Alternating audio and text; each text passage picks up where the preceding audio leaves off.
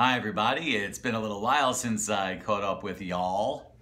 Doing a coaching call this morning and actually came up with a little reminder. I don't know why it popped into my head, but we were talking about communicating with patients and transitioning them from the understanding of spinal misalignment and into nerve system malfunction, which is really where chiropractic shines.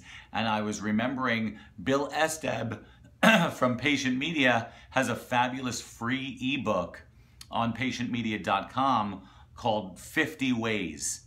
And it's 50 ways to communicate chiropractic, but it's different analogies and metaphors and ways that you could take patients from the understanding where they think health is to what we know health to be. So I highly recommend that resource. I thought it would be a great tip for you and your staff and team members to work through. Once you use those analogies, patients really do start to understand chiropractic better. Have a great day.